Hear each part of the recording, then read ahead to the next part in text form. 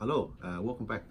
Today we're going to talk about yesterday's airport closure or cancellation of airlines. Because I'm sure a lot of you have seen the news, and I have clients that asked me also when they bought their previous travel insurance, does it cover like yesterday's cancellations? Okay, in our travel insurance, you must make sure the definitions of your travel insurance for the claim matches the policy provisions. Okay, and when you do a claim, you also have to go to the airline and request for them for the letter of proof for the cancellation letter, so to give to the insurance company when you make the claim.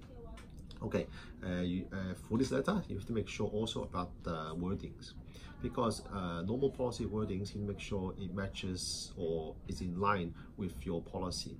As in our AIG travel policy, for civil riots, commotions, or strikes, there is claim for that. But yesterday's cancellation reason most is for airport closure, which is also in our definitions. Airport closure can also be claimable. But if the airline says, if it's the letter says operation reason, due to operation reason there's a cancellation, then most travel policies do not cover operational reasons.